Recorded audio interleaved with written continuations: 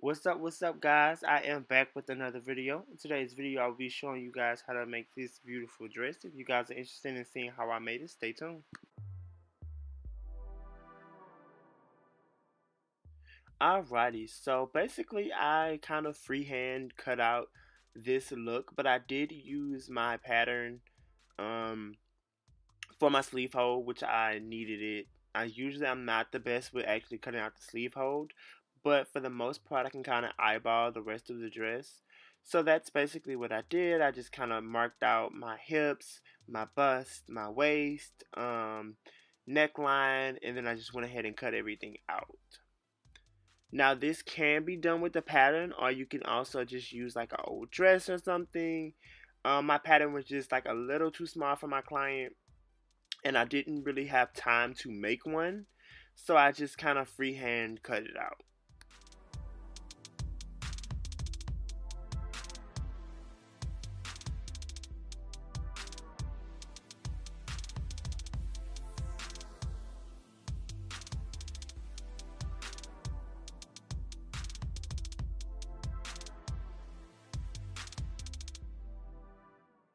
Alrighty, so now we're just going to go ahead and use that piece from the front, lay it down flat, and we're just going to go ahead and cut out the back. We're just going to trace out this pattern that we already had, as you see me doing, and this will be a back piece.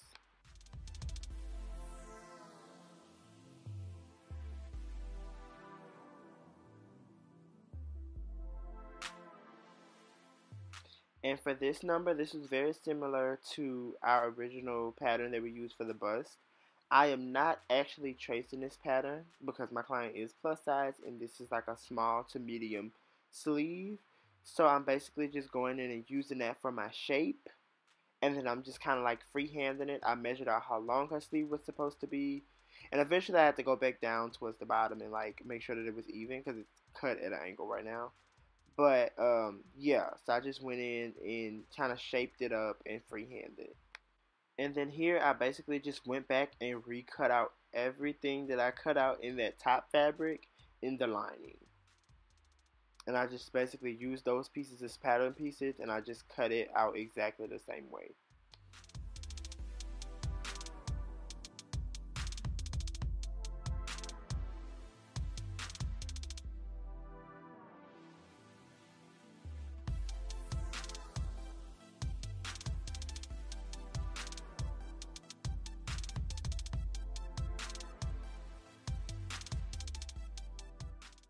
Now the only major difference was I was running out of fabric of the lining, so I had to, where there is a fold on the sleeve, I ended up having to make a seam right there with the lining, but I just added a little bit of seam allowance and had to sew down that seam and it was fine.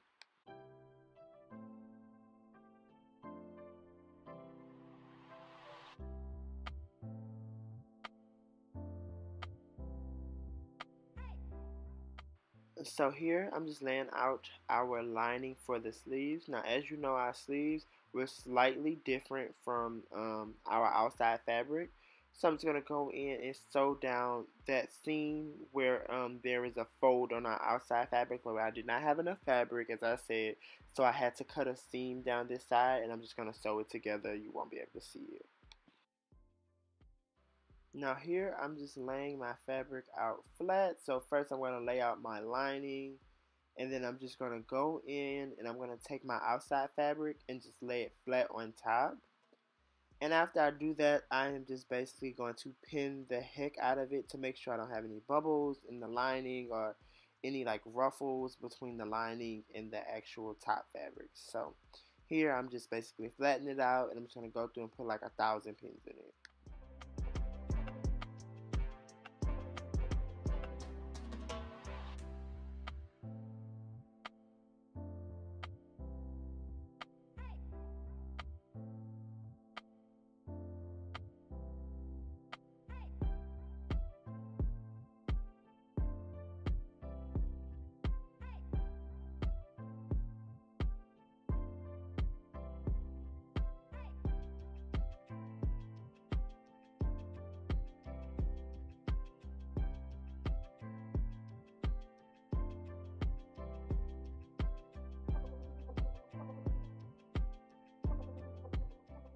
Alrighty, so now we're just going here and cutting out our little V to the length that it needs to be.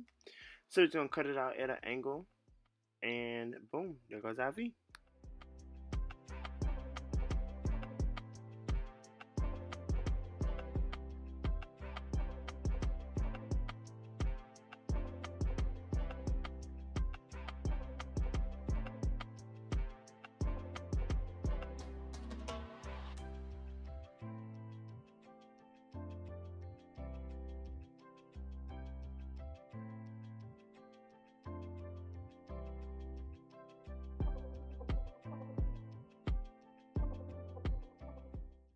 Now next, as you can see, we are just laying our fabric out flat on top of our lining, as you saw we did for the back.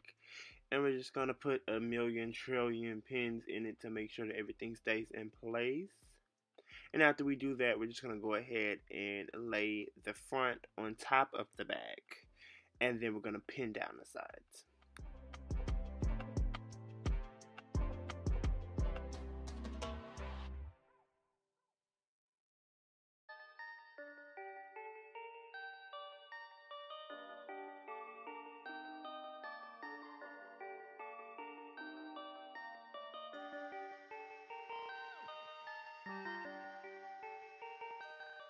So as we said earlier, as you can see, I'm just pinning everything down the sides. That's why we pin the front and the back so much, because we're moving the fabric a good bit, and we just want to make sure that the lining and the top fabric actually stays flat. So here we're just pinning down the side, and we're gonna go ahead and sew that together.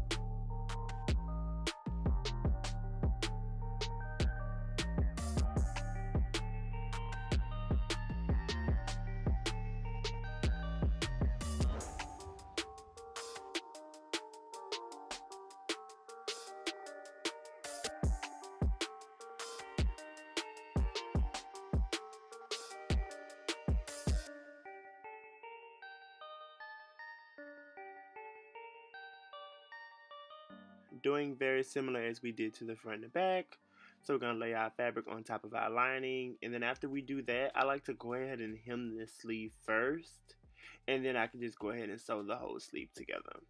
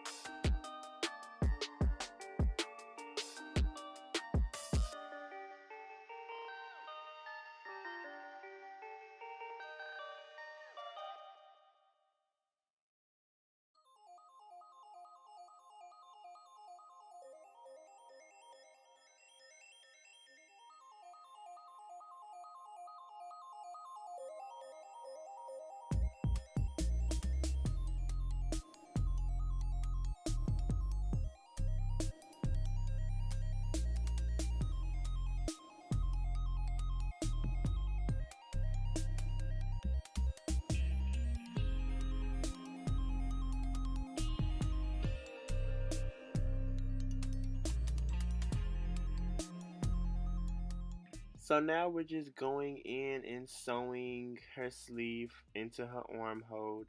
After that, as you can see, I actually did not hem the V of this dress. I waited till she tried it on to make sure that the V was low enough, which it actually was. But I just wanted to make sure before I went in and hemmed it, because to me it's a little bit harder to adjust the V after you've already hemmed it.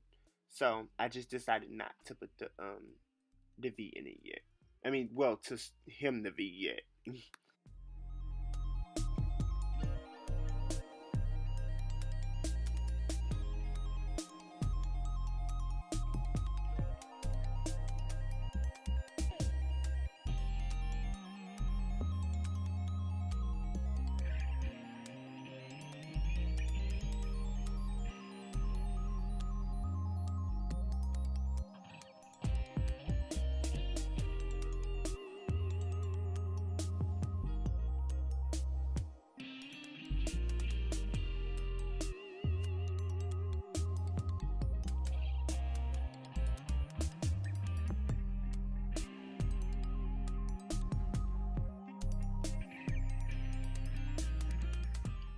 So basically, this is our last step. We are just sewing our feather boa on. Now, I have a whole video on how to sew on feather boas, but this one will be slightly different just because it's on the bottom of the dress, so it needs to be stretchy, right? You want to take your fabric, which is stretchy, and you want to be pulling your fabric while you're sewing your boa. So you're not pulling the boa, you're just stretching your fabric out while you're sewing the boa. So basically, once you get your dress off the machine, your boa should look slightly wrinkled. It should look kind of like, yeah, just basically very wrinkly. And that's what ensures that once she puts it on, it will still be stretchy at the bottom and it won't be too tight for her to put her legs in because the boa doesn't stretch. So I want to thank you guys for watching. I know I've been gone for a little minute, but everything has been crazy. I've been working so much. But I want to thank you guys for watching and stay tuned for the rest of my videos. Also, please do not forget to like, comment, and subscribe. Stay tuned and make sure you hit that button on the notification bell.